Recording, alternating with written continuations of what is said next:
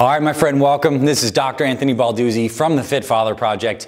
In today's video, we're going to talk about how to do a sumo squat, which is a very underrated and underutilized lower body exercise that's great because it just involves a single dumbbell. And it's great for your entire body, for your posture, for your lower body strength. So in today's video, we're going to cover the form points of how to do the sumo squat. You're going to see me do it with this crazy giant primal kettlebell goblin thing down here.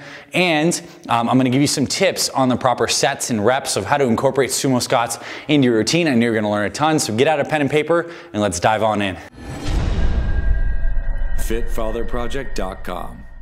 All right, so the sumo squat. Whenever you hear the word sumo, like a sumo deadlift or a sumo squat, what this essentially means, it's a wide stance squat. So if a traditional squat had my shoulders or my feet around shoulder width right here, whether I'm holding a goblet squat or a barbell, sumo will be a much wider stance where typically my feet are pointed out, opening the hips up into external rotation and then getting down into position right here. So the sumo squat is aligned with that. It's essentially, we're gonna have a dumbbell, we're gonna be holding it down here, squatting, and picking it right back up just like this. So it's very similar to a deadlift. I mean, there's not too much difference between a sumo squat in a sense of just like a dumbbell, single dumbbell deadlift.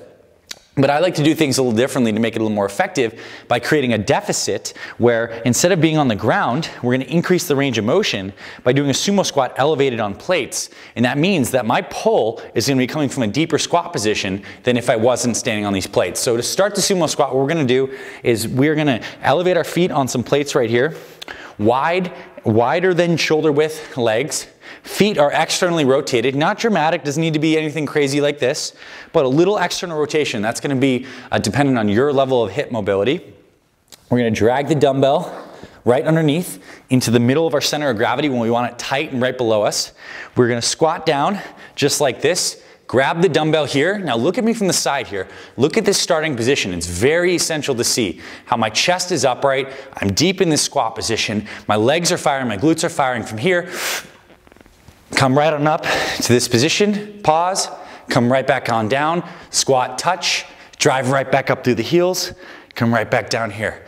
Notice a couple things. My spine stays very upright as I'm doing this. I'm driving from my legs, my back stays upright. I'm not hinging from the hip, meaning the difference with a deadlift might be that I would hinge a little forward from the hip and be a hip hinging motion. My torso is staying upright and I'm here, and all the motion is coming from the legs and the glutes. I'm not hinging at the hip joint. Hip joint stays here, up and down just like this. That's a big difference between a sumo squat and a deadlift. But again, a couple more clean reps. We're gonna address the goblin. Come down here, tight, deep breath, fire up, right back on down, touch, fire up, right back on down. Right back on down. So that is how you do a sumo squat. Again, incredibly effective exercise, especially if you get a big kettlebell like this. This is around 100 pounds here. You want to get something heavy. So if you're doing this with 10, 15 pounds, you're kind of wasting your time. This is this power move with that wide stance and a properly weighted dumbbell. So get something heavy.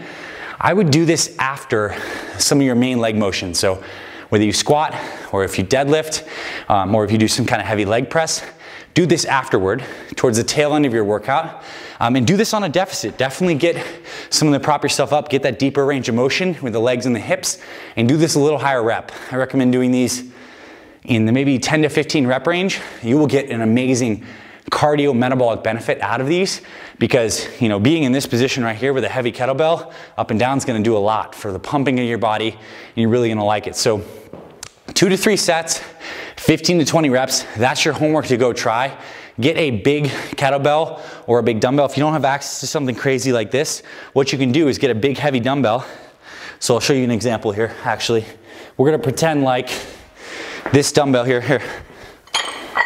This is a, not too heavy, but this is a 40-pound dumbbell here. You can do sumo squats like this, here, just like this, wide stance. Again, make sure that we're not rounding the back, we're staying upright. So you can use the dumbbell as well. And again, the common mistakes that I want you to avoid is hunching forward like this, rounding your back, and doing something like this weird rounded good morning. I want you upright in this position right here, legs out, coming right up. Almost feel like your hands are in your groin and they're coming right up and down, driving in your hips.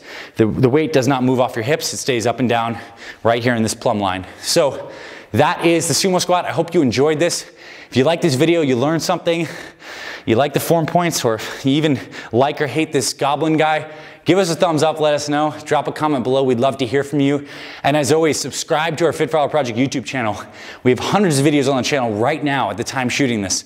All the best exercise tutorials, whatever you're looking for, we got a video for it on all the key form points. But we also got stuff on nutrition, fat loss exercise, building muscle, staying motivated, all the stuff you need to stay strong and healthy for your family. We are the Fit Father Project. This is what we do. We're glad you found us, and we can't wait to continue to serve you around our YouTube channel, on our blog, and with all of our videos. There's also an article on our blog associated with this video. So if you want more tips about sumo squats and some related exercises, you can click the link in the description, head over to the blog, and we'll give you all that stuff. And we also have a cheat sheet of the best exercises, the 50 best exercises broken up by body part. So sumo squats makes the list on one of the best lower body exercises. We have even more broken up by chest, back, shoulders, arms, legs, hamstrings, everything. We got the full list. We can send that to your email as well. There's links below as well as on the blog where you can get that sent to you.